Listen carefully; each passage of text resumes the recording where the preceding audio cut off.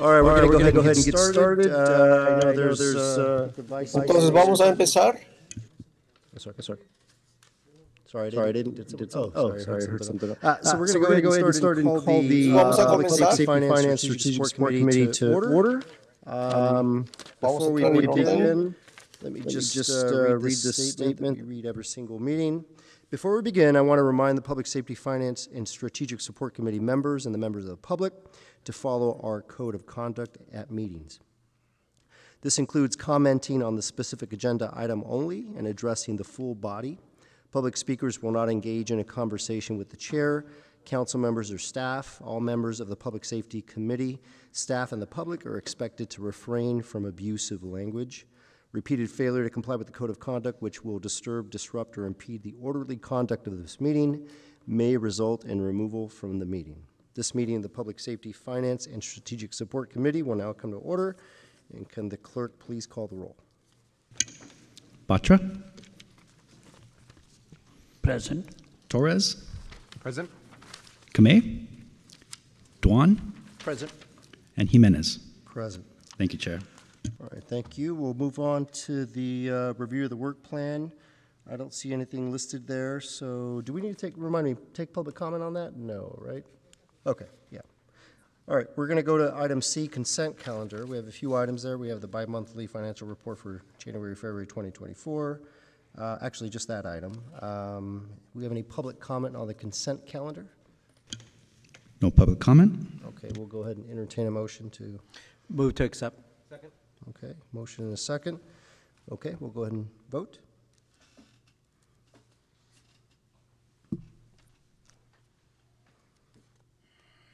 It's unanimous for the folks that are here. Okay, Motion wonderful. passes. Thank you. We'll move on to reports of the committee. Up first is the Fire Department Operations Annual Report. I think we have Chief Sapien, Assistant Chief Williams, and Fire Captain Ryan West.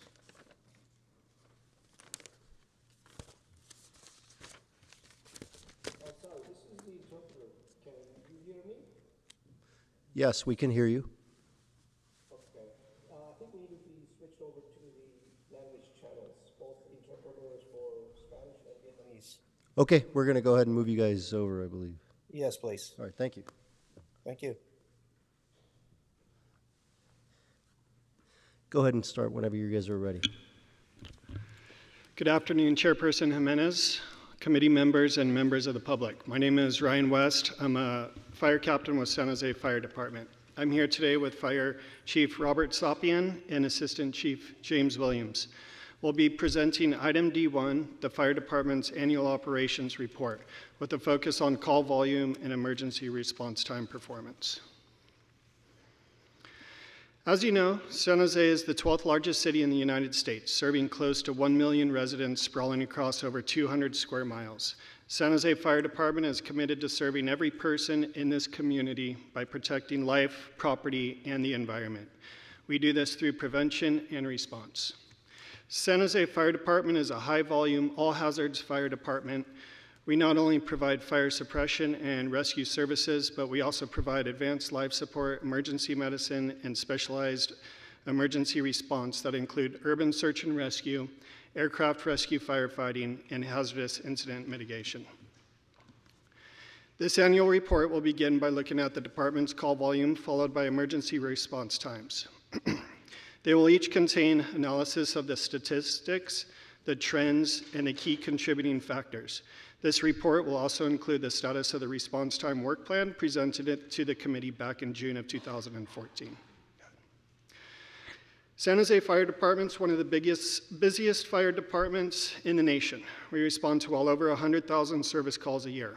Our protection area includes residential, commercial, wildland, urban interface, and part of San Francisco Bayfront.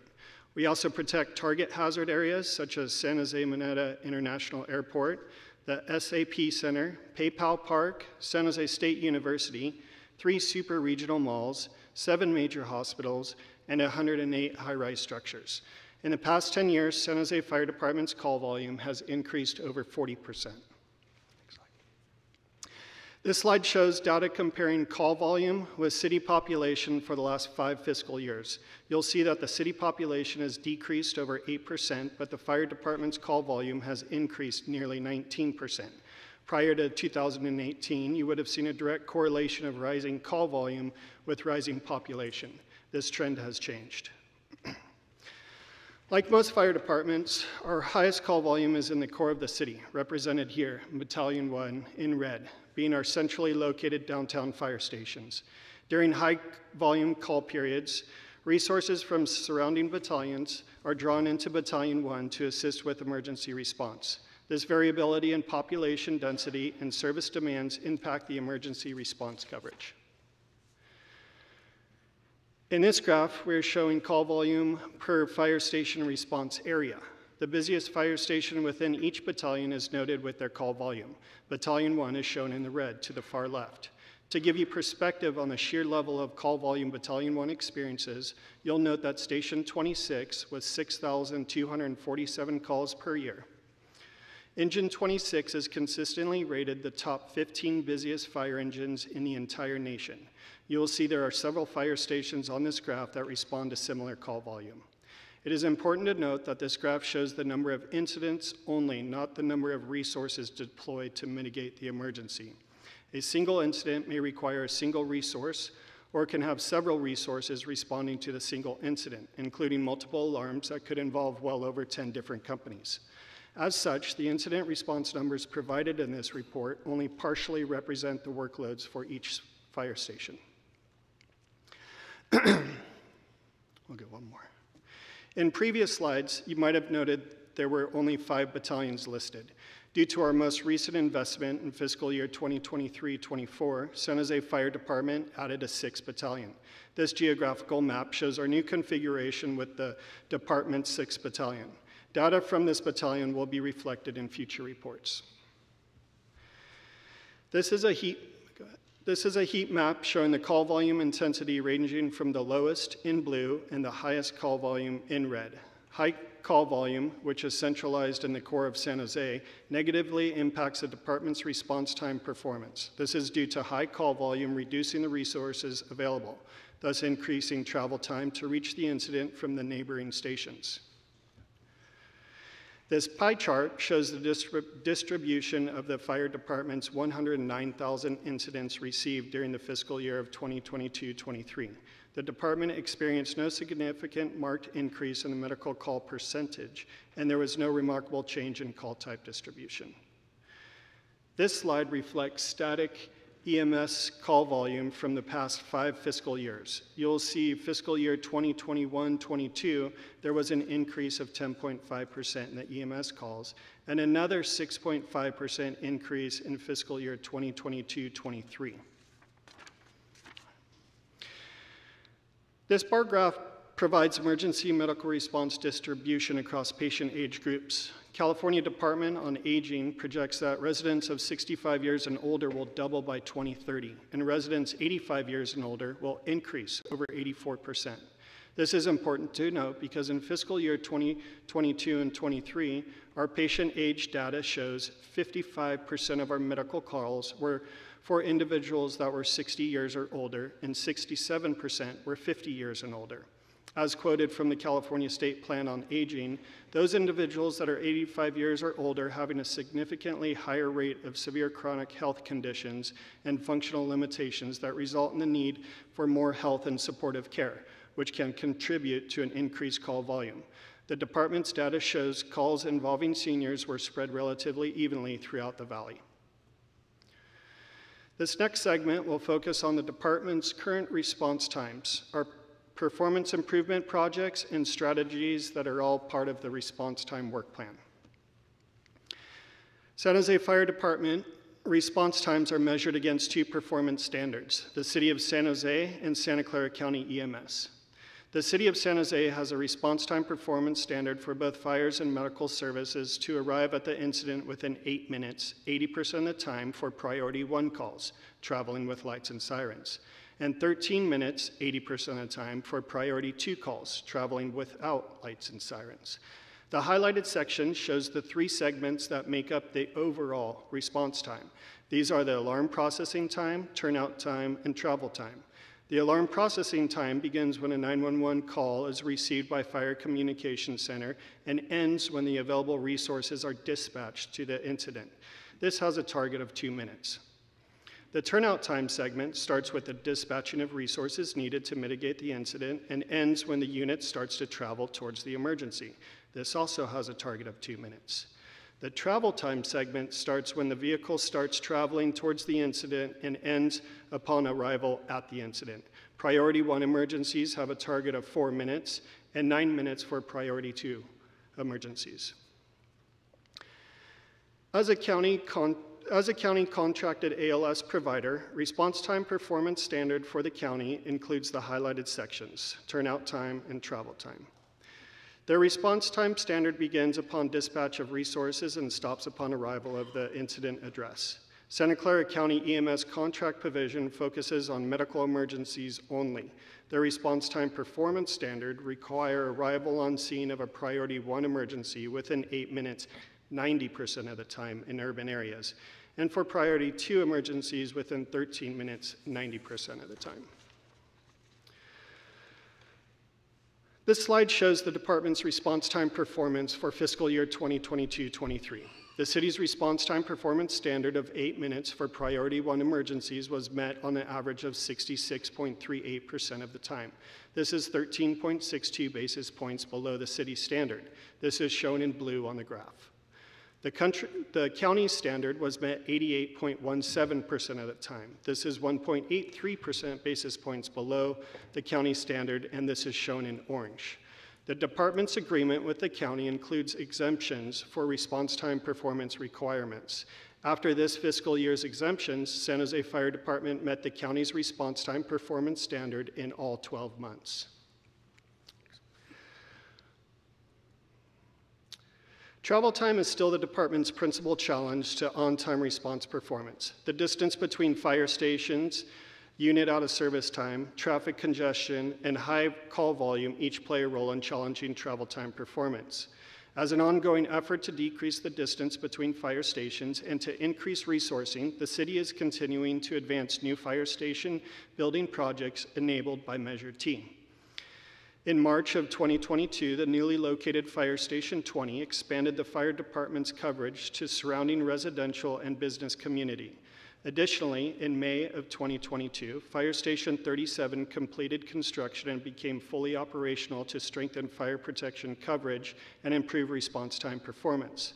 The department has also worked to minimize out-of-service time by utilizing overtime to conduct training and other administrative details. This heat map that you're looking at now shows travel times greater than 4 minutes. Red areas indicate the greatest number of late responses, and the green areas indicate the lowest number of late responses. Although fire stations are closely together in the core of the city, the higher number of incidents result in an increased number of late responses, as previously explained.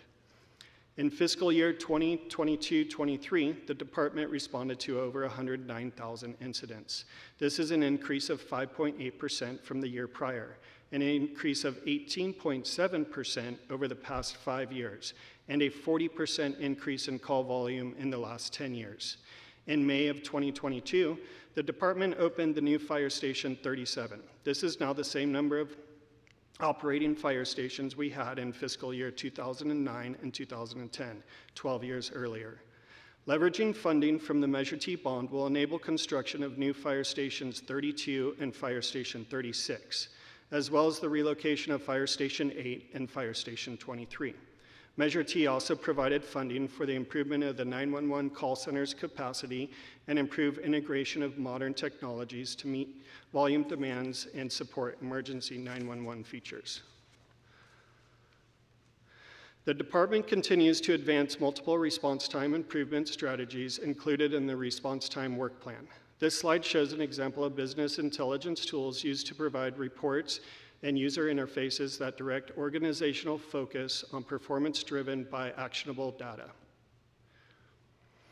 Here is a list of key strategies and process that are focused towards improving travel time.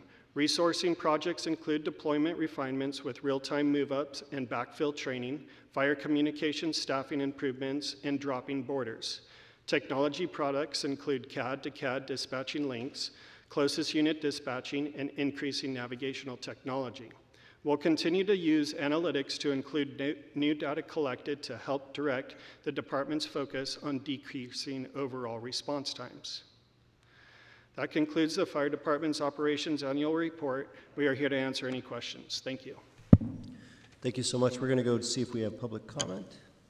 There is no public comment. No public comment. We'll bring it back to the committee. Let's first go with Councilmember Duan. Thank you, Chair. Thank you, Fire Department, for your incredible work, and thank you for the report. Chief, I wonder when are we looking to open up, reopen Fire Station 33? Thank you for the question, Council Member. So yes, Fire Station 33 was closed during the recession due to budget action. As we've moved forward to improve response time performance across the city, where we have prioritized deployment action has been where our performance is the worst. Our last assessment of Fire Station 33's area is that it is responsible for less than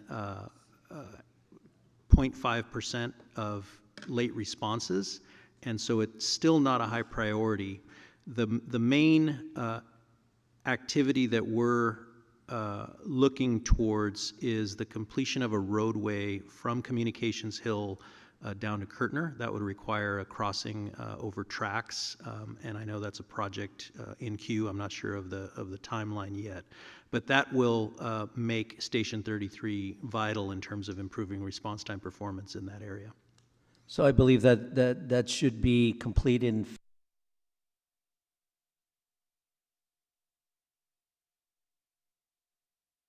and I know that because of the geographical of the first due of the fire engine, fire truck, it causes that delay.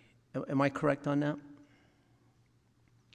So the primary driver for late responses is distance. In other words, if there were no activity across the city at all and a call came in outside of a station's 4-minute response area, that's a heavy driver for why we can't meet our response times yet. So I believe somewhere, hopefully in the near future, that we would look at plan of having more stations to reduce that geographical area, so that way we can respond, within the time limit. Yes, Council Member. When we put forth our recommendation for placement of stations that would be funded by Measure T, I believe, if I recall correctly, I may have listed up to 10 stations, trying to identify those areas where we might close gaps. Obviously, Measure T funds won't reach that far, but we do have our eyes focused on where performance needs to be improved. Yes, somewhere I believe we'll trying to figure out possible another bond to finish out the other 6 or 7 station, if you will. And then on the response time, how much money do we lost when we have to pay the county the fines? So thank you for that question. So yes, under the agreement with the county, we have a provision in that agreement that is a performance requirement. And as Captain West described, we're required to respond once notified of a call within 8 minutes. If we do not meet a 95% threshold, we experience some liquidated damages in that agreement. And if we do not meet 90%, we could be deemed in breach of contract and have, be at risk of not receiving any first responder funds at all. I understand that, and what I'm asking is each year, since we did not meet the county standard, how much money have we lost? Because every dollar counts, right? For let's say just fiscal year 2023, and what is the amount of money that we have to? Annually, I think I would put it at 2 million or less that we're exposed to. There's a few variables in terms of what penalties we're receiving and why. I should note to the committee that given the recent challenges with getting ambulances on scene, in future reports, we're gonna note diminished service overall, and diminished to the level that I don't think exemptions will cover the gap, meaning we may be at risk of not meeting 90%. I am highly confident that as we analyze data, it's going to be directly related to instances where our resources, our ambulance resources, had to either transport patients or our paramedics had to escort patients to emergency rooms, leaving areas uncovered with ALS resources. And so I think in the coming year, that very question of the entire amount available for fees are possibly at risk. Thank you. And we're working towards making City San Jose as the AI hub. And I wonder, are you looking to any program like, I know that the drones program has helped us rescue people out of the rivers. If we would have the drone program back in 2017 when we had the flood or any major disaster, would that help our department to be more visually, to help us to be more efficient or at least more effective in rescuing and protecting lives and properties? Yeah, thank you for the question. I think what we're seeing across the industry is the use of robotics and particularly drones are highly effective. They can be deployed rapidly. They do not, in many cases, we can put them in areas where we don't, in lieu of putting humans in harm's way. The drones in particular offer very rapid surveillance. And we have tools such as FLIR technology that helps us look for hotspots and that sort of thing. So absolutely an emerging technology that we'll be using more and more over time. Thank you. And I know that we can use it in confined space or hazmat situation, or prior to our firefighter get on their turnout and get on the rigs and the travel time. Sometime we can use that technology to move ahead, to give us the intel prior to getting to the incident. Thank you for your hard work, and I appreciate our brother and sister working hard out there, and that's all I have, and I move to accept the report. Thank you. Chair, if you don't mind, I did get actual numbers on the liquidated... I saw you texting, I was wondering. I wasn't playing a game over here. Liquidated damages for fiscal year 22-23 were $430,700, and the total possible amount $3.6 million. Thank you. Well, hopefully someday we can meet all that timeline and use that money to reopen Station 33, or use that money to open another station.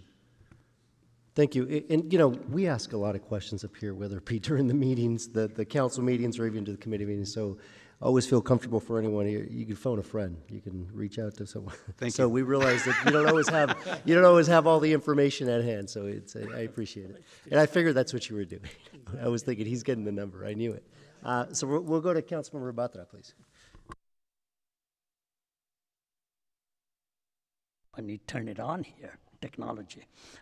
Thank you very much for that detailed report. And I do have a couple of questions on clarification. When you give those call volumes, does that include when you share your, or what do you call that, mutual agreement, you provide services to other cities than San Jose? Thank you for the question. Usually how we handle mutual aid is we will count incidents in our area, and incidents outside of the area will be counted in their data. The exchange right now from auto aid agreements, which are the most frequent, where For example, I think two good council districts to think about are District 1 and District 9, where we share borders with Santa Clara County Fire Department. In District 1, Fire Station 14, we share resources quite a bit with county. So Engine 14 goes to county on quite a few responses. Also in Station 9's area in District 9, Santa Clara County covers our area in Cambrian about an equal amount. And so the balance of calls is about even, I think in the range of 7,000 or so. Okay, so for all practical purposes, these calls are San Jose calls, then all the numbers which you mentioned. Right, right. Okay. And 63 or 65% of your calls related to the medical. But the response which we send, whether it's a fire call or medical call, is the same amount of the resources, the truck, and the same kind of truck, and same number of people on it? No, as Captain West reported, that's one of our confounders for workload. So for example, most recently, the very large Home Depot fire that we had, and going further back, the Santana Row fire, those each count as one, right? So in reality, we sent far more resources to each of those. And so call volume, I think, is a good measure of community demand, but it does not necessarily measure the scope of work that we were called upon to achieve. Okay, all right, thank you very much. On that, I'm glad that you were able to make use of the Measure T funds in a very meaningful way. You know, I have special affinity to that one for good reasons. And even though this is your 23 report, annual report for the year 23, I would want to congratulate you on your 24 achievement of getting that training center built. And that's extremely impressive and very useful, which is going to help improve everything we do with the fire. And that's a real pride, and I'm trying to spread the word that more people visit you and creating some workload for you, but I'm trying to send all the people from my district to go and visit that and be as impressed as I was. Thank you very much. It's a facility that I think to a person in our organization we're very proud of, and we will make very good use of, and of course very appreciative for this new facility. Yes, okay, all right, thank you. I don't see anyone else. I just have two questions. One is related to slide 5, and it's a slide that shows the increased amount of calls with the decreasing population. I'm trying to, I think maybe I have some ideas, but I'm wondering if you've thought through why that is. Is it the aging population? Is it why that? You would think they would probably drop given the population's dropping, but it's not. Yeah, thank you, Council Member. I don't have full analysis. I do have some anecdotal opinions from professionals in our region. One theory is that there, post-COVID, have been fewer private ambulances doing interfacility transport, and we have seen a bit of a bump in going to care facilities where before maybe they would use a phone call to get interfacility transport. Now maybe they're calling 911 more frequently. Certainly, it appears that for whatever reason, COVID seems to be an inflection point for increased call volume, and whether it's folks accessing medical care in that way, maybe as a shift in terms of how we all existed during COVID and during the lockdown, that may be an influence. And then ultimately, I think drivers like what we've been monitoring relative to population age. We're certainly going to be parsing that data out to try to understand it more. Okay. And do you find that other departments, other cities are experiencing something similar, assuming they have population that's decreasing, the calls remain the same or increasing? My peers across the county are reporting increase in calls as well, yeah. Okay. All right. Thank you. The other question I had is related to slide 17. it shows a little bit about the county EMS Code 3 compliance, 90% standard, and then it shows the city Priority 1 compliance, 80% standard. What comes to mind is, I think I don't know if it's next week or the week after, to the council, you're bringing forward something that came through this committee, the evaluation as to whether you all or we as a city are going to go for that contract with the county, and you brought forward, I think, different models. Can you refresh my memory as to what? I have a question tied to that, but Yes, thank you, council member. So yes, the department continues to evaluate the possibility for us to become, in one model, a bidder to the county's RFP for transport services countywide. That is still exploratory at this time, but it is a model that is working very effectively in other jurisdictions, and so it has, I think, very strong possibilities. And then another, I think, sort of countywide discussion amongst fire chiefs is if there is a complete failure of ambulance service, what do we have in terms of fire department resources to try to be the safety net? That conversation continues as well. Right. Yeah. And then with regard to the model that you mentioned first, tell me if I'm remembering correctly, but the idea, one potential model would be that we would submit a bid to get that contract with the county, and then we would then hire the EMS under that and then manage that. Is that that's the structure? It would probably work in reverse, where we would come to terms with a private provider first, okay. And then right. if we felt we could meet the requirements of a county RFP and we could do it in a way that made good business sense, okay. Then we would be a bidder. Yeah. Okay, I think you sort of answered my question, but where I was going with this is what I was curious about. I was thinking if it the reverse way, that we would get the contract and then hire the provider. But what I was curious about is if we went down the road in getting that model, would these standards change? Would this 90%? I mean, or these are county standards, right? And so these aren't. I mean, I'm just trying to think of how this would change the response time performance metrics and how we measure it, if it would change at all if we went with a different model, I guess. Yeah, I think the best reference for me would be what we're seeing in Contra Costa County, which with the Contra Costa County Fire Department having oversight of the private provider and their resources, what they're able to do is use revenues to reinvest in the system. And what they're able to do is add unit hours. So if they're not satisfied with ambulance system performance, the fire department can decide, we'd like you, private company, to add more hours and improve your response times. And so I think the advantage that I see in that process is that any revenues that come into the transport service remain in this system here in this county. And help facilitate the increased response time. Yeah. Right. Okay. All right. Okay. All right. That's all I had. Any other questions? Okay, we'll go ahead and vote. Thank you, Chief. Thank you. All right, it's unanimous. Thank you so much for your time. We'll move on to our next item, which is item 2, Public Safety City Service Area Performance Measure Status Report. We have a few folks joining us. I'm not going to go through the whole list, but if you can make your way down, that'd be great.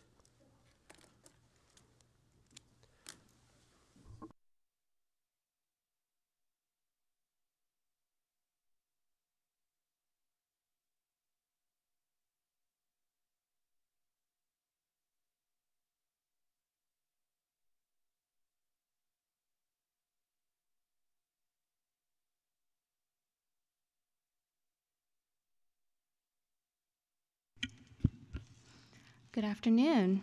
Hello, Chair Jimenez, members of the committee, and members of the public.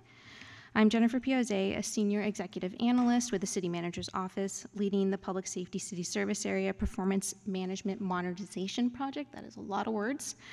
I'm joined here today in the box by Claudia Chang, who's the Deputy Director of the City Manager's Budget Office, as well as my colleagues from the Public Safety CSA partners who are in the audience today. This initiative is aligned with one of the City Manager's foundational strategic support focus areas called Driving Organizational Performance. The project's goal was to improve the meaningfulness of the way we measure the outcomes and performance of the CSA, and was done in partnership with all of the public safety CSA partners, including fire, police, Office of Emergency Management, and the independent police auditor.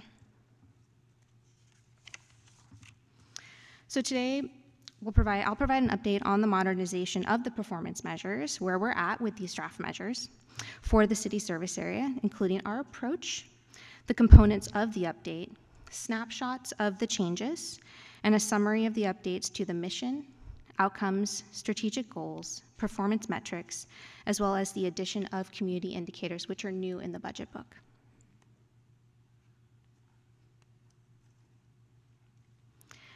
So performance management in local government is a powerful tool for impact and storytelling, particularly around program success and resourcing.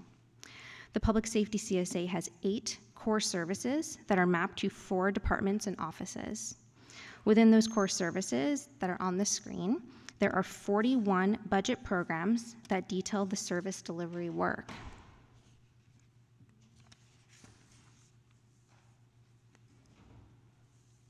On this slide, we wanted to show the scale of staffing for the city among the 6 city service areas, of which Public Safety CSA is the largest in terms of the number of budgeted full-time staff within the departments.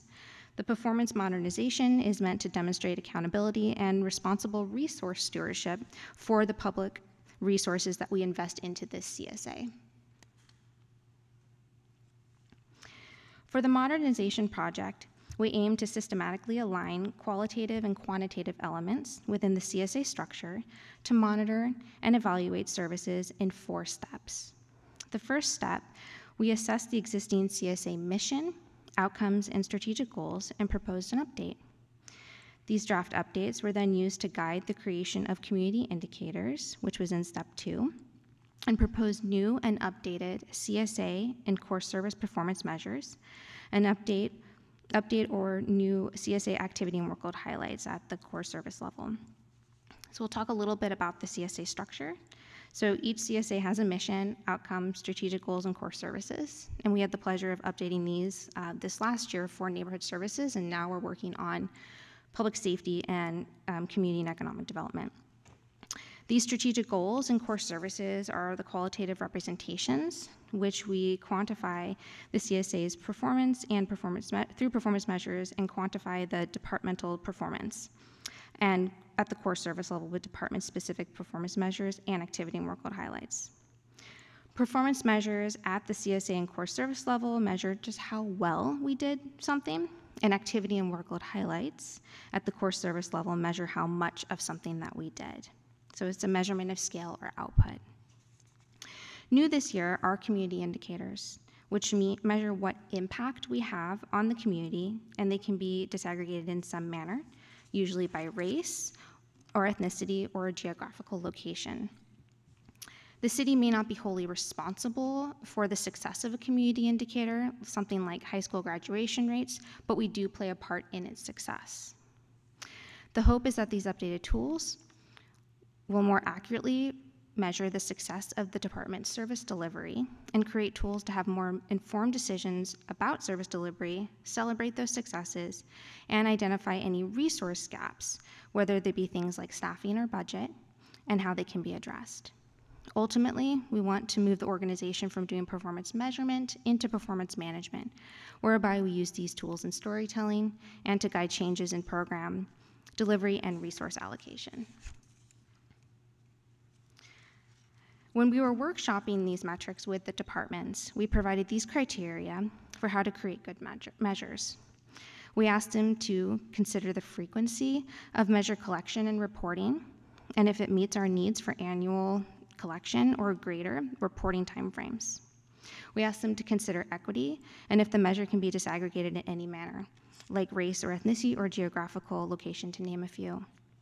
We asked them to consider the credibility of the measure, like if it's used as a benchmark by other cities, if it's an industry standard, or if the methodology is sound.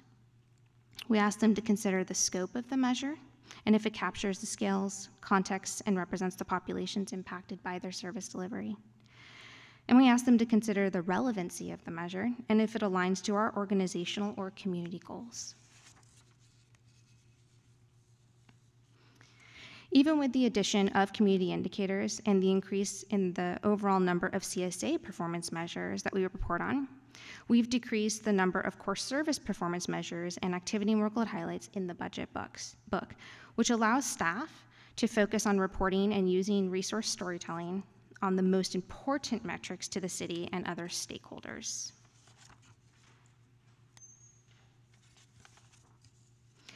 Based upon department leadership and staff feedback, these are the proposed draft updates to the mission, outcomes, and strategic goals for the Public Safety CSA.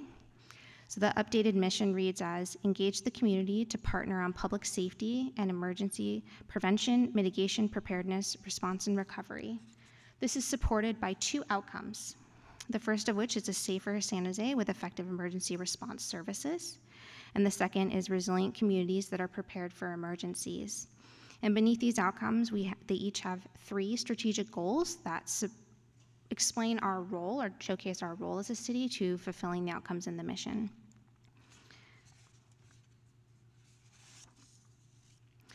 These new community indicators are the measurement that quantifies trends affecting outcomes and show the overall well-being of our community. These can be represented as a number, a rate, or a percentage, and are able to be disaggregated by race or ethnicity, geographical location, or other categories. I'll read some examples. So under outcome 1, we have indicators that report things like crime types and public survey data around San Jose, asking if the public considered a safe place to live.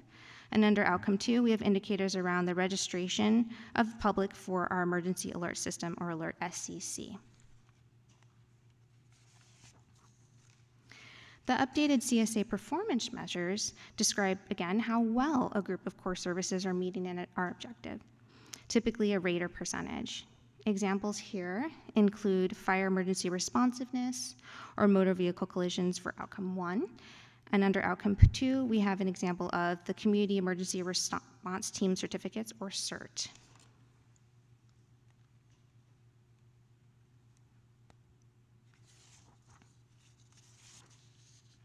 We've included the independent police auditor as a separate appointee in the project because they are a critical core service within the Public Safety CSA. We included their core service performance metrics to provide transparency and impact on their work within the organization. Example metrics include the number of internal affairs investigation interviews that are attended by IPA staff and the number of policy recommendations made to and accepted by the Chief of Police. The attachment to the memo has the remainder of the performance measures and activity and workload highlights for police, fire, and the Office of Emergency Management for the committee to reference and review. And so our recommendation is to accept the status report on the performance modernization updates for the Public Safety CSA, including the updated mission, outcomes, strategic goals, and updated community indicators, as well as the draft performance measures and activity and workload highlights. I do want to note a couple next steps. So the budget office is set to publish the updated mission, outcomes, strategic goals, and performance metrics in the upcoming operating budget. The Public Safety CSA partners will share performance metrics during upcoming budget study sessions. And we do have some future scope worth mentioning. The city manager's office is partnering with Information Technology Department to create CSA dashboards that would be available online to display our performance measures.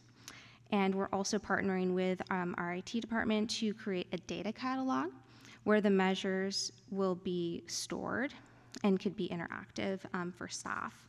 But this project is dependent upon the appropriation of resources in a future budget cycle to be completed. And I would be remiss not to highlight many of the wonderful staff that worked with us to undertake this modernization effort. Many of them are in the audience today, including Claudia sitting next to me from the budget office. And so we'd like to thank our partners in the budget office, the Information Technology Department, the Office of Emergency Management, the Independent Police Auditor, the Fire Department, and the Police Department. So many, many thanks for your tireless efforts and your valuable insights. And with that, this concludes our presentation. Thank you for the presentation. We'll see if there's any public comment. There is no public comment. Okay, no public comment. I don't know if there's any, I don't see any hands lit, or actually, Councilmember Dwan. Just move for acceptance of the report. There's a motion to accept, okay, a second, okay. Seeing no questions, I'll just ask a question. So, can you help me understand, so there's a lot of information in here, obviously we got all the slides. What parts of this are public facing, if any? Like member of a public, what's a CSA area, I want to go in and poke around the website. What would I see as it relates to the slides that you have up? Any of this presented in this exact way, or how? Thank you for your question. All the performance measures are, you can find a link at the city manager's budget office for any particular year. And so since these measures are going to be new for fiscal year 24-25, when we release the budget, you can find all the information there, not just for this CSA, but for all CSAs. And then if you want to drill down further, you can look in the department sections as well, because there's more measures there. Yeah, okay, all right, thank you. The reason I ask is, as I was looking through the slides, there's a lot of information in here. And to be honest, I'll be vulnerable as I say this. As I'm going through it, sometimes I'm like, hold on, where does this go, or what does this mean? And so it's a little confusing. As an example, I'll just point something out. It just feels a little clunky, but let me just, so say for example, slide 10, I think. It says CSA performance measures by outcome, and then outcome 1.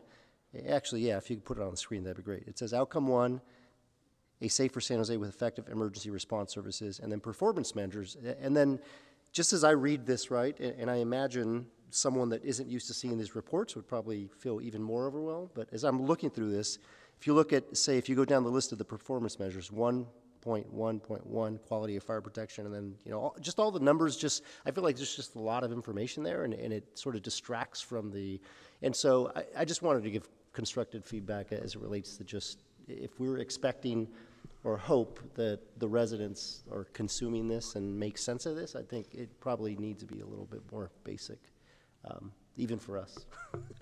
So if I can jump in, I don't think you need to feel vulnerable. I think it took all of us a little while to really get our arms wrapped around some of these definitions, modernize them from what they used to be intended for, and then what we need to use them for. So I think a few things, Jennifer mentioned partnering with information technology department to kind of have these more forward facing, not needing our residents to dive into the budget book, although I'm sure some of our residents would love to do that.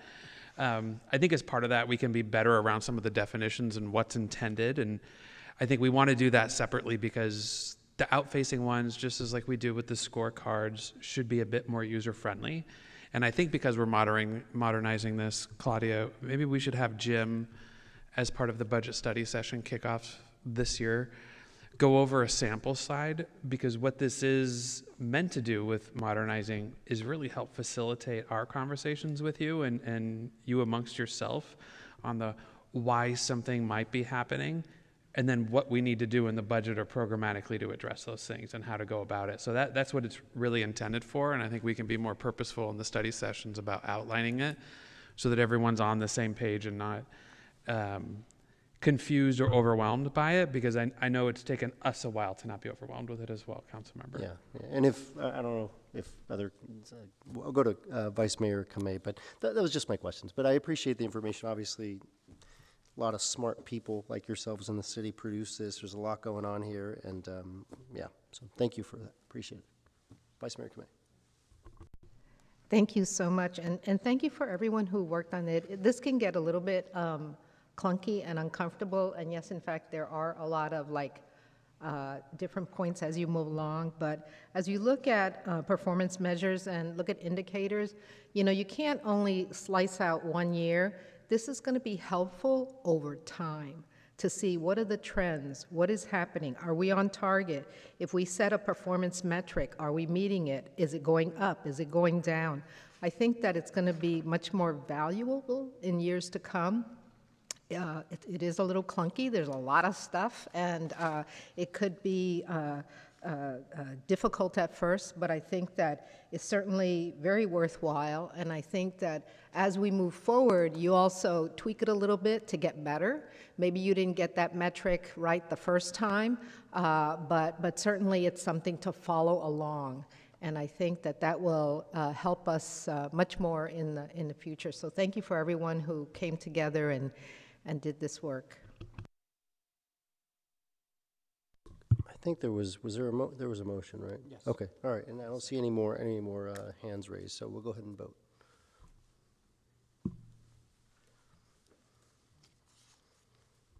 Okay, it's unanimous. Thank you so much for the report. Appreciate it. We'll move on to item number 3, cannabis regulation of a tobacco retailer status report. We have Wendy and Rachel, I assume, is here, and a few other folks.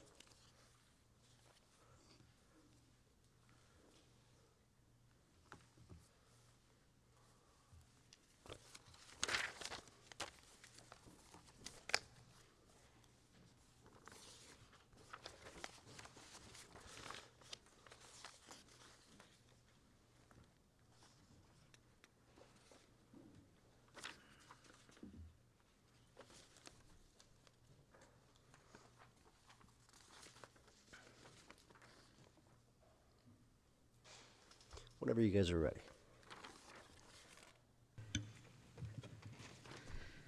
Good afternoon, Chair Jimenez, committee members, and members of the public. My name is Wendy Salazzi, and I'm the Division Manager in the Police Department's Division of Cannabis Regulation. With me today is Deputy Chief Brian Schaab and Rachel Roberts, Deputy Director of Code Enforcement.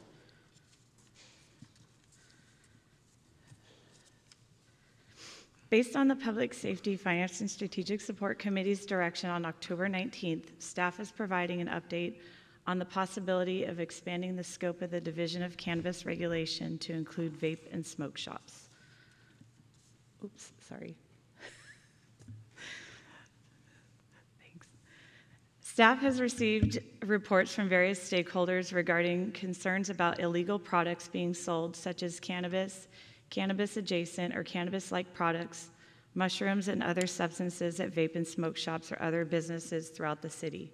Code enforcement staff has observed some of these products being offered for sale in some tobacco retail licensed businesses and has received several complaints reporting illegal cannabis products for sale at smoke shops. Also recently, the Division of Cannabis Regulations staff referred a report of a tobacco retail licensed business selling cannabis to a minor to our enforcement unit within the police department for further investigation and enforcement. As an evolving issue that requires multiple city department efforts, it is important that staff consider the scope of the problem, enforcement tools and resources already in place, constraints and additional enforcement tools and resources that may be required to implement a successful strategy to address vape and smoke shops. The Division of Cannabis Regulation is responsible for performing the day-to-day regulation of the registered cannabis businesses, including conducting inspections and taking civil action against businesses if they're not in compliance with the cannabis program regulations. As currently structured, the division staff is entirely funded through fees that allow for full cost recovery. This means that staff are unable to perform tasks not associated with the cannabis regulatory program unless either there's general fund resources were made available or new cost recovery fees were imposed to pay for such tasks. Similarly, the Code Enforcement Division is also fee funded as it relates to enforcement of these particular areas. Code Enforcement is responsible for conducting both proactive inspections and enforcement, as well as responding to complaints for cannabis businesses, tobacco retail license businesses, and other private property concerns to ensure compliance with cannabis and TRL Muni Code regulations. Proactive enforcement efforts include the annual inspections of both the registered cannabis businesses and the tobacco retail licensed businesses, and also youth decoy operations to ensure businesses are operating in accordance with the regulations. Code staff also responds to complaints from the public involving cannabis, such as illegally operating cannabis businesses, odor, or personal cultivation, as well as complaints regarding any TRL businesses that may involve unpermitted activity at vape and smoke shops. So some current resources available to the city, in addition to our regular staffing and funding, is the State Department of Justice grant. This was administered by the County of Santa Clara Public Health Department and awarded to code enforcement for enforcement of tobacco regulations. As noticed, we work in partnership with the Santa Clara County on this effort, and they assisted us in reestablishing the youth decoy program to enforce laws prohibiting the sale of tobacco products to minors. In fiscal year 22-23, we conducted 92 decoy operations, resulting in 20 citations. And while this youth decoy program is currently on hold due to lack of available decoys, we are looking at alternatives such as partnering with the police department's Explorer Cadet program to continue to conduct decoy operations. We're also looking at efforts to revoke license for any repeat offenders of sales to minors.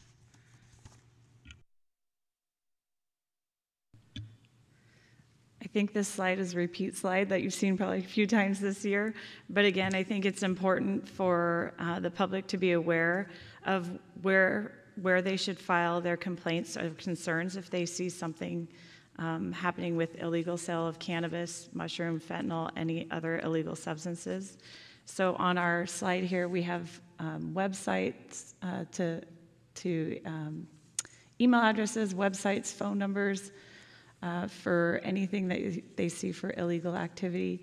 And then if there are complaints about the registered cannabis businesses, we have our contact information on here as well.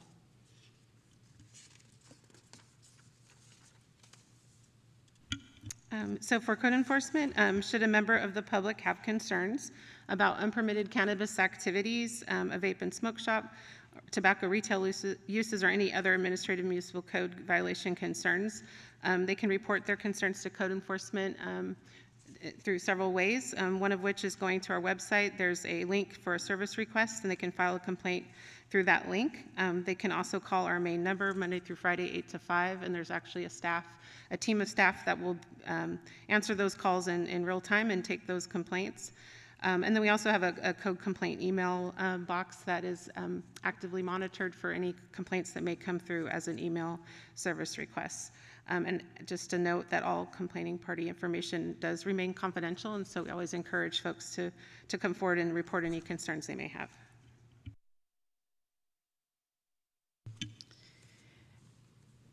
I think there's an important partner that we have, and it's the state of California. They have an enforcement division that specifically investigates complaints for unlicensed or illegal cannabis activity. Their goal is to stop the sale of cannabis to minors, and they want to prevent unsafe products from entering the cannabis market. So we strongly encourage any complaints to be filed here as well. The state did just announce in the first quarter they had a significant or a successful first quarter of combating the illicit market.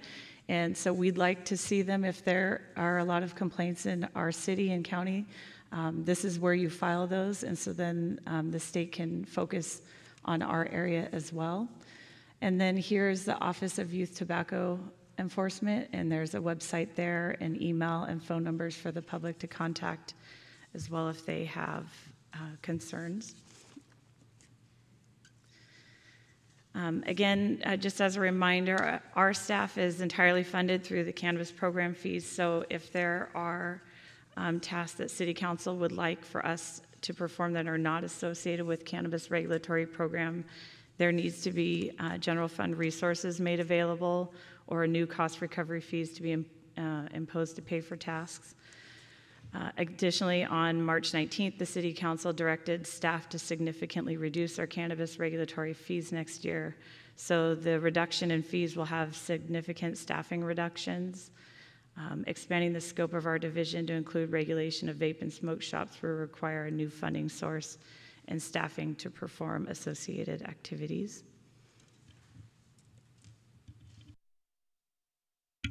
So one area where we do believe there could be a possible opportunity with regards to regulation of these types of establishments would be doing an amendment to the Title 20 of the San Jose Municipal Code to add a requirement for a conditional use permit.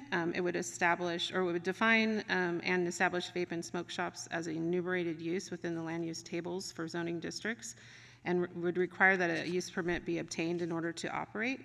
By establishing this permit requirement, it would allow the city to condition the use to ensure vape and smoke shop businesses are operating in a manner that does not adversely affect the community and surrounding land uses.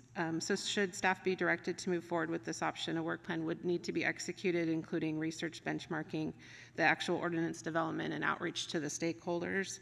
However, we do anticipate it could potentially make it into the next round of regular updates to the zoning ordinance at the end of the calendar year.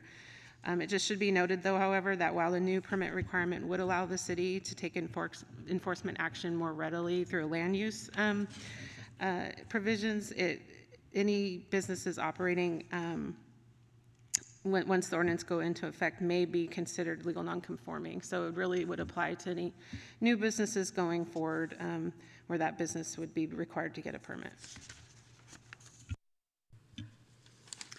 Okay, should the City Council direct staff to adopt a program to regulate vape and smoke shops, staff needs time to evaluate and develop a program scope, much like Rachel said. Objectives, staffing, resources, budget, a timeline for implementation on a citywide scale in context of other city priorities and efforts. Staff anticipates resources and funding to support a new program would be incorporated into a future budget phase. In the meantime, the police department will continue to investigate complaints as resources and competing priorities allow. Code enforcement will also continue to conduct annual proactive inspections of the TRL businesses and regulatory compliance inspection of registered cannabis businesses. Staff will also continue to respond to complaints from the public regarding illegal cannabis activity and tobacco retailer operations, and will continue to refer any criminal activity observed to the police department for follow-up. Staff will continue to conduct youth decoy operations as able in alignment with current grant requirements, and staff will explore an amendment to the grant in coordination with the County of Santa Clara Public Health Department to expand the use of funds to allow partnership with the Police Department Explorer Cadet Program to serve as decoys and or use the funds for police department enforcement efforts. Should the City Council direct staff to explore the city-initiated zoning ordinance amendment, the steps that Rachel just mentioned will need to be taken. And so with that, our recommendation is to accept our report as presented. Wonderful. Thank you so much for the report. We're going to see if there's any public comment before we go to the committee. There is no public comment.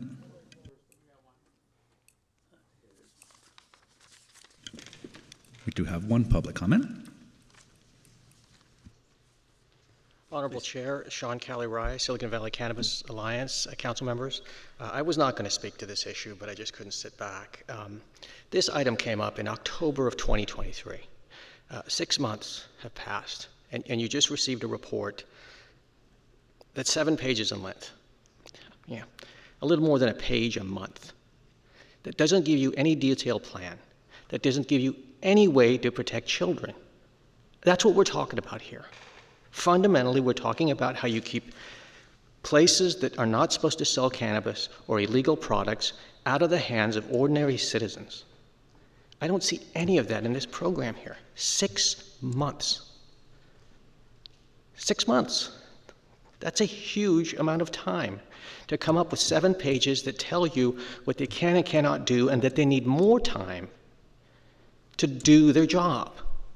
I just don't understand the extremely slow pace of work here. We're asking the police department to enforce against illegal drug sales. Does the police department enforce against illegal drug sales, or don't they?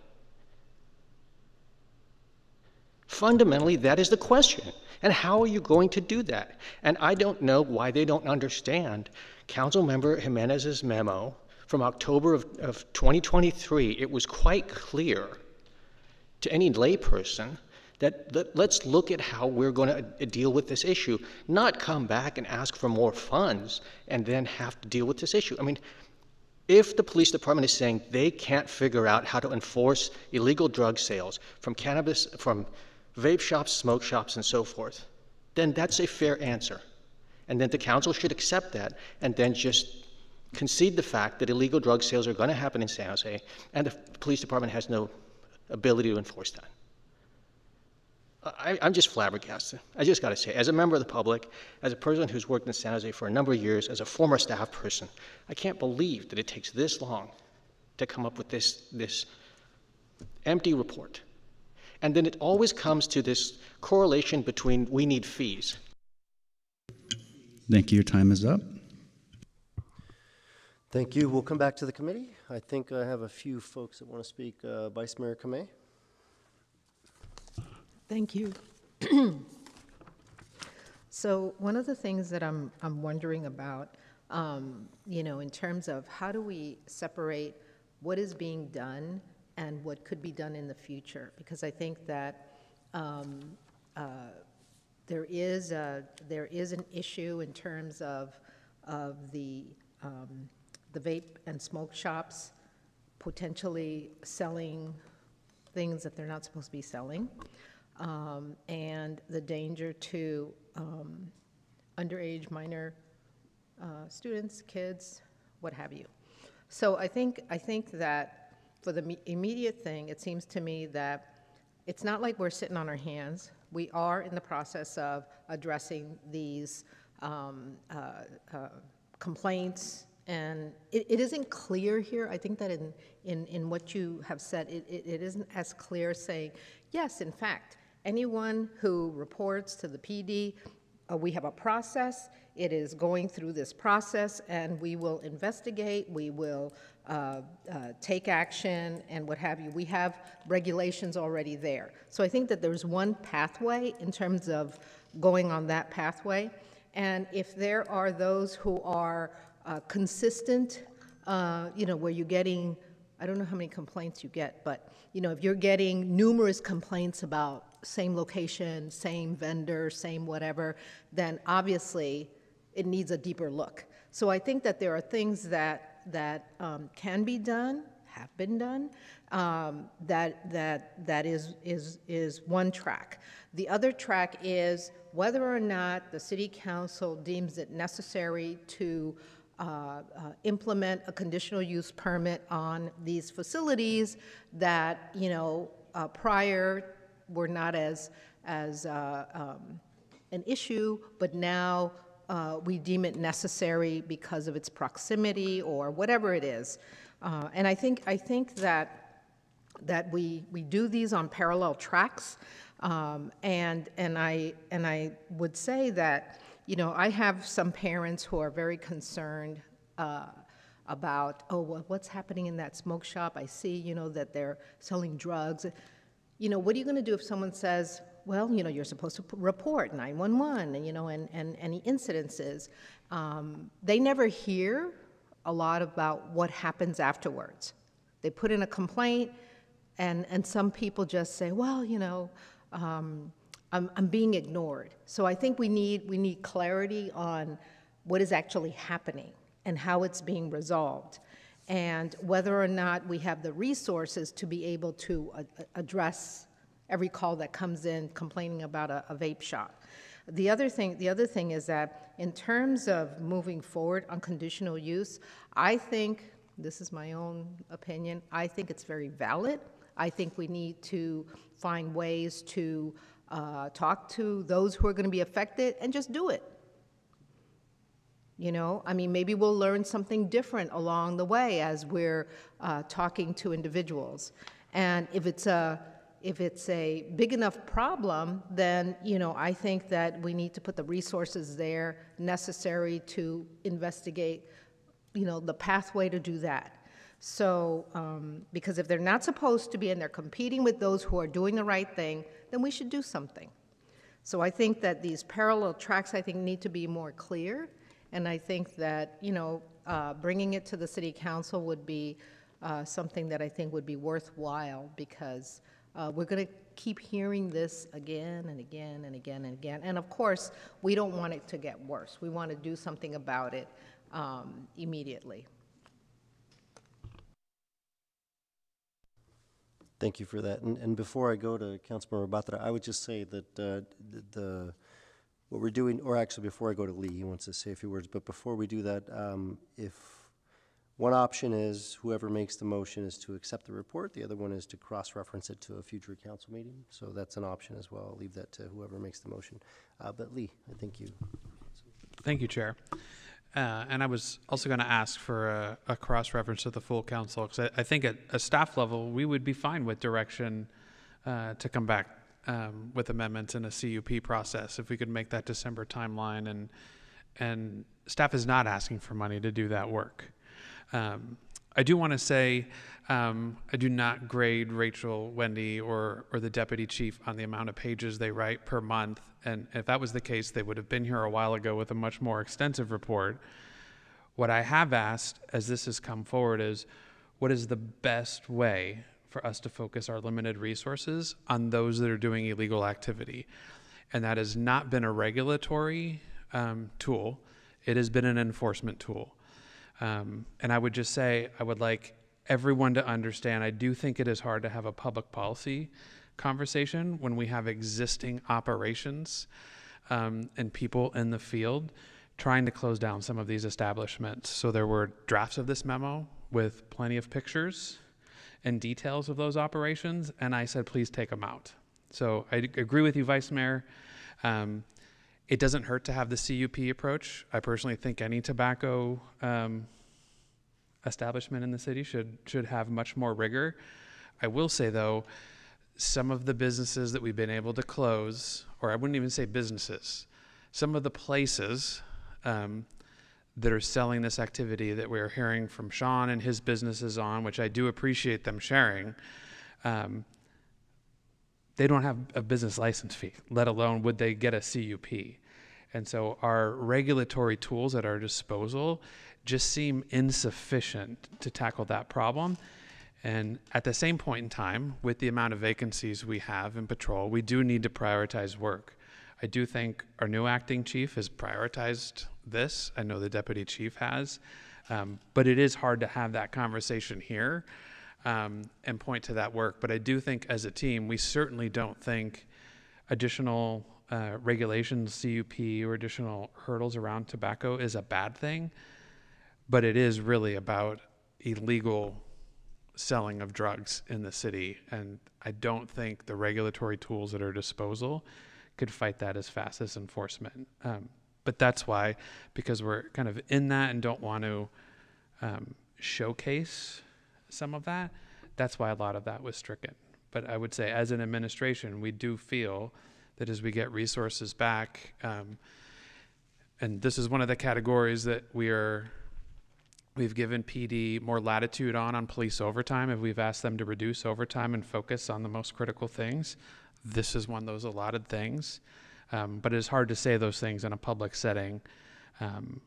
Not that those businesses or establishments are watching these meetings per se, but I don't ever want to choreograph what future operations may lead to. Thank you, Lee. Appreciate it. We're going to go to Councilmember Batra.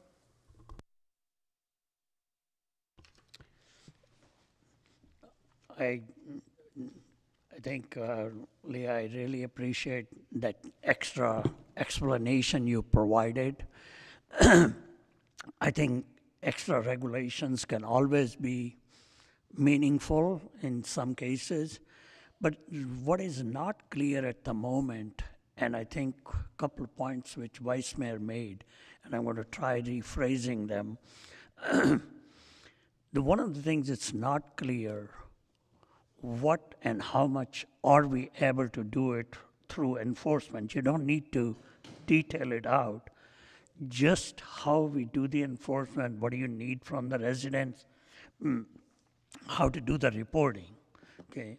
If we could just clarify that here, that this is what we are able to do it with this process followed, like the reporting or mechanism, and then the community does not get the feedback, which is not only on just this matter, But I think the police department has a limitation of being able to provide that feedback. I discussed that with the chief and also with the Southern Division captain.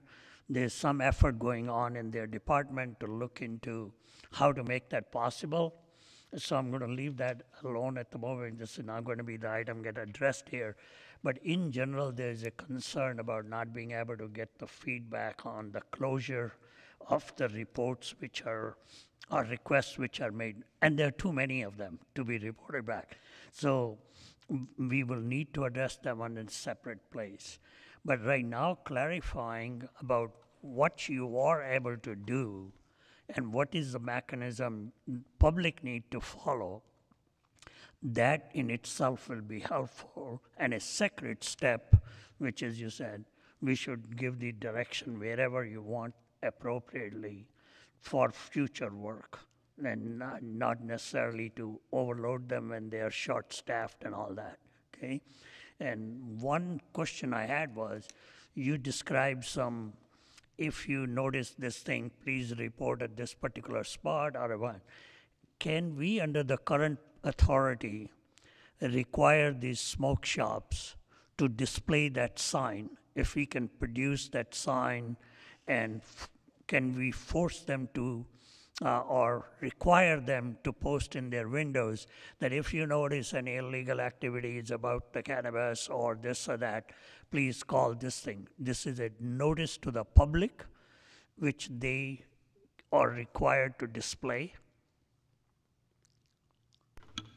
I'll take the first couple questions, if you don't mind, Council Member, then I'll leave the last one for Rachel if she's able to answer that. But thank you for the questions. The first question with regard to how do we kind of close the loop with citizens who make complaints, and it's an absolutely valid comment.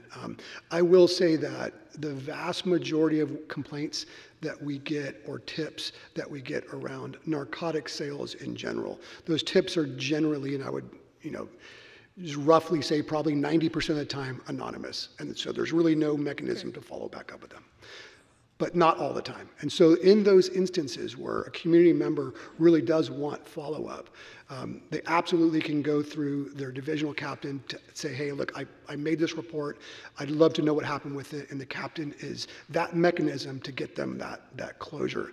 And along those same lines, we are currently looking at some technology, not just for this type of incident, but also for all of them, that will allow a more streamlined loop for people who call 911 to be updated on their cases. Yes. So when it gets transitioned to the Bureau of Investigations or when it gets transitioned to the District Attorney's Office, they're informed. So we're looking at a couple different ways to make that a little bit tighter, because we agree, we want to make information as easily attainable as possible.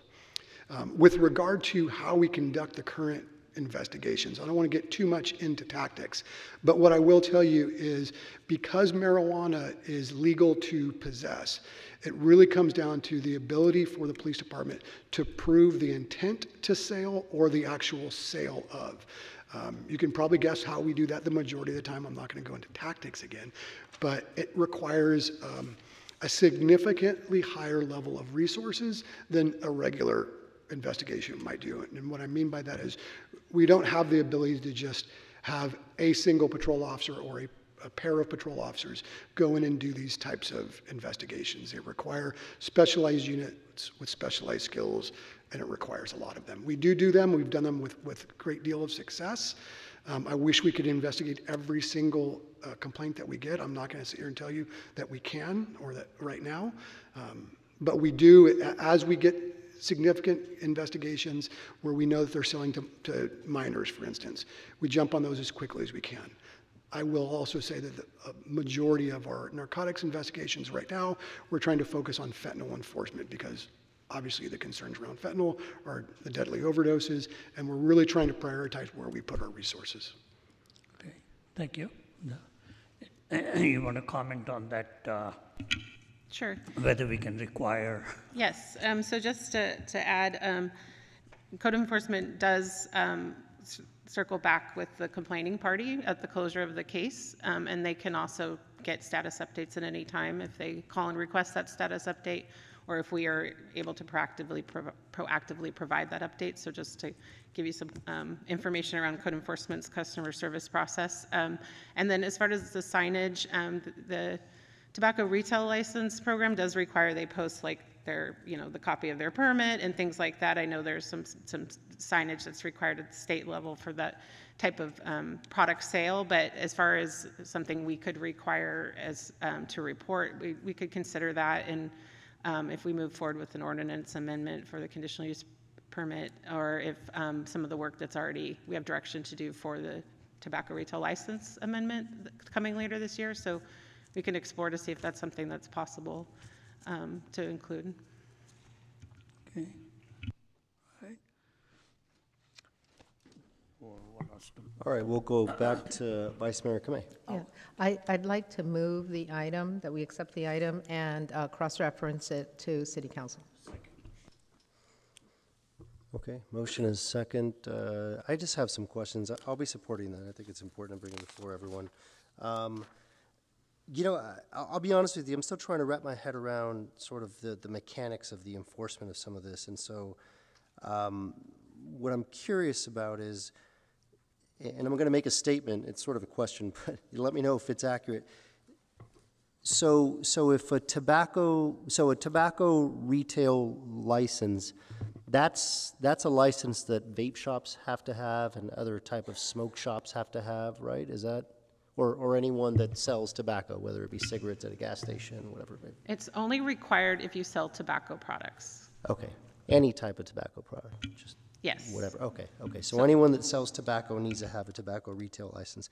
And so, if I own a tobacco retail license, have a tobacco retail license, and I sell tobacco, and I am caught selling cannabis there, I'm not in violation of the TRL license, but I'm in violation of it's a criminal act at that point? There are Muni Code regulations that are administrative or civil, but there is obviously criminal. But you're correct in that it's not part of the tobacco retail license ordinance. It's separate. Okay, all right. Okay, and then because I was also trying to understand the distinction between, because I think just reading the report, that some let's see, I want to see if I find it. Code enforcement and police department staff investigate as resources and competing priorities allow, which totally understandable.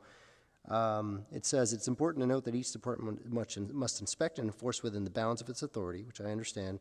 Code enforcement addressing administrative violations and police department addressing criminal activity. So if I know of a place that sells tobacco that has a TRL, and I say, I figure out, okay, they're selling they're selling cannabis or mushroom, whatever, right? Something illegal. As a resident, do I call the police or do I reach out to code enforcement? It's probably a silly question, but I'm trying to understand the mechanics of it. No, it's a completely fair question. So we're working in partnership. So if PD receives a call about a business that's having criminal activity and they know it would also fall into our shop, they're going to let us know, and vice conversely. So I would encourage them to report either avenue. I guess probably priority would be police. But I guess I'm trying to understand how that falls under code enforcement if it's illegal, and it's an illegal sale at the TRL shop, even though it's not a violation of the TRL license.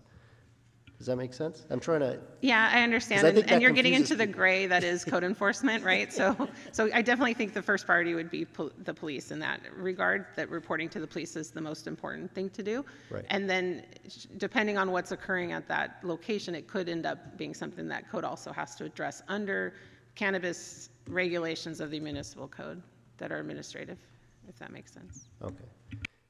Sort of. But we'll go back. Go ahead. I don't know if you had it.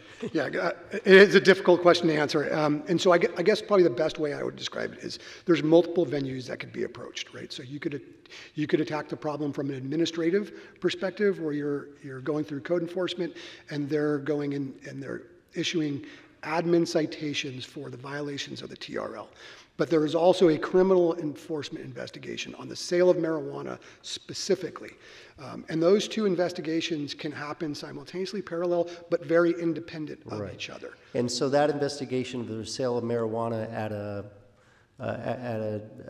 let's just say a smoke shop, that is because they are not one of the 16 authorized retailers of marijuana, correct? That's correct. Therefore, it's a criminal act, it's illegal, right? Correct. Okay, all right. So as it relates, so as an example, if I call both, let's just say I call code enforcement, that exact example. Yeah, I think this dude on the corner is selling cannabis out of his smoke shop. He's not one of the 16. And I call code enforcement. What do you all do at that point? I don't know if Tara's probably itching to jump in on this, but and the reason I'm asking is I'm yeah. trying to understand the mechanics of this, right? Because I think that's where it gets a little convoluted, and I have trouble understanding. So there's varying degrees of what we find, right? We might find a smoke shop that's selling, some cannabis products that have THC, but they may not meet the definition of a full-blown dispensary under the municipal code, and so that's something that would probably very much end up in the only in the shop of the police department. But if they were an unregistered collective selling marijuana as a dispensary type use, PD would address it as well as code enforcement, because we can do a compliance order about them not having the license to, or excuse me, the registration to dispense marijuana in our city. So it just really, it depends. It's a case by case. And we have to understand what's occurring at the property and have evidence to support that, and then it helps us decide which way we need to go. All right. So how about this? If there was, so if you hear from the full council, this is an issue we want to stop. We want to stop the unauthorized sale. And I know the TRL, selling tobacco to youth, obviously that's a component we care about as well. But if we say we want to stop the unauthorized sale of cannabis at these locations, it's undercutting the potential tax revenue from the 16 authorized vendors or sellers. If I ask, and I'll ask you, I guess, what is the best way to do that? So, if I knew the answer, council member, I think, I wish we could stop all illegal drug sales citywide, and it's something that every agency struggles with trying to do. The way to do it is through criminal enforcement, right? And how much criminal enforcement we're actually able to do becomes a bandwidth issue, becomes a staffing issue. Which makes sense to me. Yeah, I think getting back to the original kind of direction that we were given was to look at whether or not this enforcement action or regulatory action could be done in the Division of Cannabis Regulation. I think that's kind of why we're here to talk about. And the answer to that, the really short answer to that, is really that's not the place where this type of enforcement lives. Where this type of enforcement lives is within the Bureau of Field Operations and the police department and the criminal enforcement in conjunction with the district attorney's office and the prosecution part of it. And we're doing it to the very best level that we possibly can. But again, everything comes down to staffing and bandwidth and a prioritization of our resources. Right, I understand.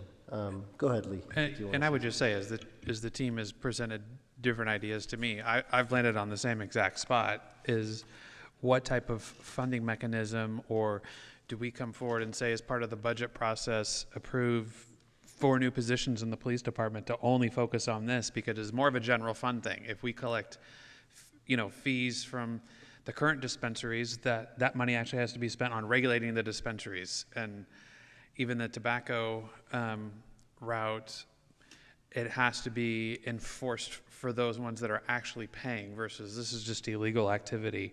And for me, trying to think of, solutions that would work more immediately, it's been around trying to give priorities to the police department around the use of overtime or investigations that involve children, or a lot of these operations, it's not just marijuana, it is much stronger drugs, as the deputy chief has said, so to prioritize those. But even the addition of positions with the number of vacancies we have, we still haven't been able to fill necessarily the walking beats that we did 2 years ago in the budget, and a variety of things. So it unfortunately, with the position we're in, the focus is, unfortunately, I would say, on the edges of what we would like, but I would agree with the deputy chief. I do think the enforcement route is the thing that actually moves the needle here. Okay. And the other question I had is, so it changes to Title 20, right, a CUP. Was that mentioned because that's a way to, because I'm trying to understand sort of the what that would give us that we don't already have, right? So that would broaden our code's ability to go out and enforce some of this? Is that... Well, it definitely adds a tool to the toolbox that isn't already there. You can think of it kind of like how we approach our off-sale alcohol currently, where if this type of business wants to operate in our city, they're going to have to do that not only by obtaining a permit, but it'll have conditions that they have to adhere to. So yes, it would give us a way to condition the use, and then code enforcement would have kind of like a framework to work within if they're operating outside of those conditions. It just kind of raises the bar for those businesses to operate. But currently there are, conditions tied to the TRL that they need to abide by now. Well, so again, not every vape and smoke shop is a TRL business if they don't sell the tobacco. So a vape and smoke shop, and again, the TRL only regulates the tobacco sale portion. So there's still a land use under our zoning ordinance, and a vape and smoke shop's considered a permitted retail use in most zoning districts. Okay. Yeah. All right. And so, for example, if a business that's selling tobacco, obviously they need to obtain a TRL. Mm-hmm. They're found to be, let's just say, selling cannabis. Do we revoke that TRL at that point, or it's not? We don't necessarily tie the two together and say, oh, you did this illegal act, and therefore now we're going to revoke your TRL, and you probably need to close, or Yeah, as it's currently written, the ordinance, we're referring it over to the police department. Okay, so you wouldn't just say you're doing something illegal, you need to close, or? Yeah, and normally, we'll have to take a look at that part of the code, but currently it's you're only in violation if you're not operating for the TRL portion. If you're not operating in accordance with the TRL ordinance, there are other parts of the code that say you have to follow all state, local, and federal regulations. So because it's a criminal activity, we refer that to the police department for follow-up. And there's no way to broaden the language of the TRL, what falls under, what's governed and sort of regulated under the TRL ordinance, say anything you can hail. I'm just making this up, right? But to broaden it so that way it captures. So currently it is a fee-for-service program, so similar to the Department of Cannabis Regulation, or Division of Cannabis Regulation. We are limited to enforce only on tobacco retail licensed businesses, and that is that component of that. The ordinance can be amended to include anything if council decides to do so, but we devise those rules, right? We're the ones that decide whether we want it to include that or not include this. No, that's absolutely true, and without speaking for the city attorney, which would be nice. I do think if we're going to look at the CUP, we can look at our own ordinance around the TLR and maybe make it more administratively easy to state that if there's proof of illegal activity, that we have the ability to close it immediately for a period of days or something. So those are things that we could absolutely look at. I also think, too, it wouldn't hit all of them because there are, I was surprised as well, a lot of smoke and vape shops that don't sell tobacco that don't fall within this. But we could send out something. I think we have about 700 businesses that have these in the city or thereabouts. Something proactively in the way of communication that we're looking at these changes, but in the interim, if any evidence is found otherwise, that they will be handled criminally in the future, just to maybe curtail some of it. Again, some of the ones that we've been able to actually stop and bust aren't ones that have tobacco license, let alone business permits, though. So I don't think it would solve all of it, but it certainly could help. Yeah, okay. And just under the Muni Code in general, there's if you have enough evidence to support it, there's always the ability to go through a nuisance lawsuit through the city attorney's office on any property. So it doesn't necessarily mean it needs to be incorporated into the TRL ordinance if the case is substantial enough to move forward in that direction. Okay, all right.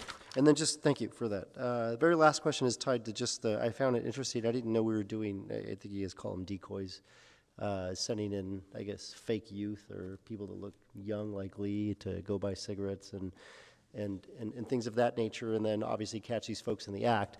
What I'm curious about, it seems like we're currently not utilizing that program because we can't find enough decoys. I would just say that we have a youth commission that's always working on a lot of different things. They're very active kids, and so I think it'd be worth sort of plugging in with them and seeing if they can try to get some friends together to provide the decoys necessary to go out and do some of this work. I think some of that's important, and that's sort of an easy thing to do, I think, but just wanted to put that out there. I was going to recommend Lucas, oddly enough. Lucas, yeah. That We'll send Lucas from. I think what the administration can commit to as well, and again, this was more me than the police department or code enforcement here, is we'll cross-reference and just bring the memo forward. But when we do the presentation, I can certainly have PD or, be more open to here's what we've been able to do in the last 2 years around some of these, and not go into any tactics whatsoever, but for the chief to give a little idea of just how much it takes. And that's not as an excuse, but it is a rationale for the council to better understand why they do prioritize the ones that involve youth, or the ones that aren't just marijuana, but possible other drugs as well, so that you guys better have that information. Okay. All right. Council, that's all for me. Councilmember Dwan has a question. Thank you, Chair. Thank you, staff, for the report. My understanding that the decoy program, you guys are working with Santa Clara County, am I correct? They're administering the grant on the behalf of the Department of Justice, so yes. And do they provide some funding for us to hire decoys? So the grant was awarded. We're about 2.5 years in of a 3-year grant, and when it was created, is actually created to support our efforts to enforce on illegal sales to minors, especially related to the flavored tobacco problem that we had been having previously. So the grant money is actually used, we identify in the grant ahead of time to be used for staff overtime and other costs. The youth decoys are provided. It's also stipulated in the grant that they have to be provided by Breathe California. So we are looking at opening conversations with the county to see if that can somehow be amended so that we can look at other opportunities to obtain decoys from other entities. Thank you. And then in the city of San Jose, we have 580 TRL. Yes, the number fluctuates. I think the last time I checked, it was at just about 590. 590. Do we have a limitation to the amount of TRL? We do not. However, with our last amendment to the ordinance, we did put into place distance requirements. So they're prohibited from being located certain distances from schools, daycare centers, other use-sensitive receptors in the city. So that is really narrowed down. And also proximity to one another. So that's narrowed down the ability for new businesses to open. Thank you. And on page 3, there, and then in the memorandum, it stated, when a business is found to be selling tobacco products without a TRL, staff proceed with enforcement to ensure either a license is obtained, if eligible, or the business sees tobacco product sales. I think that almost like being really lenient, because first of all, you're operating with a license, and then we give you an opportunity. I think we just shut them down and once and for all, and said, no, you're not going to ever try to get another license in the city of San Jose because you're operating technically illegally. And we run into a lot of problem out there that we penalize all the businesses that pay enormous amount of taxes and permit to operate. But yet we have a lot of vendors out there operating illegally without permits. From flowers to tobaccos, you name it, from hot dogs vendor. How do we enforce that? Because I'm telling you right now, businesses are going out of business because they can't compete with illegal vendors. They cannot continue to operate when there's, let's say you have a shop selling flowers, and then you have 5 or 6, maybe even 10 people surrounding the area selling flowers without any permit. And therefore, businesses have told me that their sales have gone down 50, 60%, and they're at the edge of going out of business. And so if we don't do anything about it, the city, number one, will never have enough, well, at least incur take in enough taxes to provide all the services.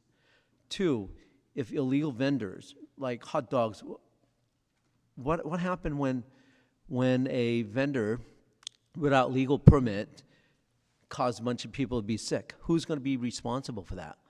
Who are we hold the standard to? And that's a bigger problem that I see out there, and I get complaints from small businesses to large businesses. How do we come up with a plan to apply the existing law that we have?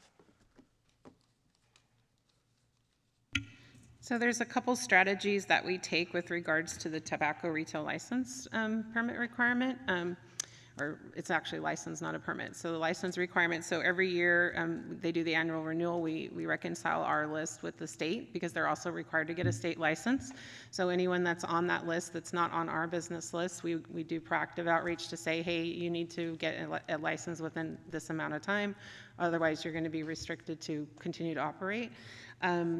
We also, if we observe a business that we see is selling tobacco products, or we get a report of a business selling tobacco products that doesn't have a TRL license, then we open a code enforcement case on that and go through our enforcement process as appropriate. I'd say most of the time if we encounter a business selling without a license, there's a lot of different scenarios, but we'll give them a very short time frame if they're even eligible. We're finding that a lot of businesses now aren't even eligible due to the new ordinance changes.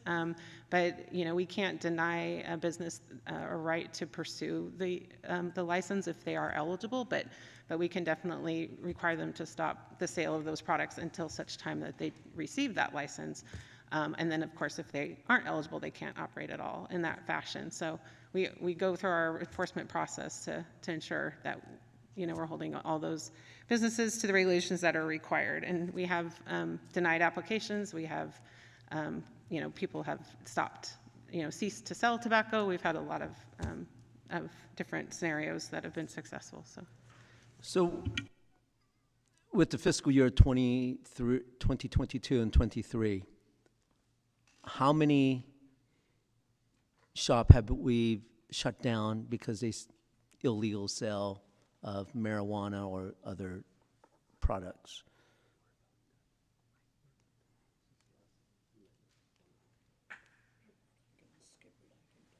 I don't have that data with me, but I can get that data for you. All right. Well, thank you very much, and continue with the good work, and I yield my time. Thank you. I think very last thing is Councilmember Batra had a comment he wanted to make, and then we'll vote. You said that you can put the notice or require them to put the notice on with your current authority and license requirements, right? That if you notice any illegal activity, please report it the following way. So that was the comment you had asked about earlier that I mentioned. We would look at that through our next ordinance amendments. To see if we can include it, yeah. So you're going to look into it if Yes. you can, and hopefully it doesn't require you to get any additional authority to do that, and we get that sooner out there. I think it will act as a deterrent for some, and it would be help whatever reduction we can achieve, okay? Thank you. Okay, I think we've exhausted all the questions, so we look forward to seeing you at the full city council. We'll go ahead and vote.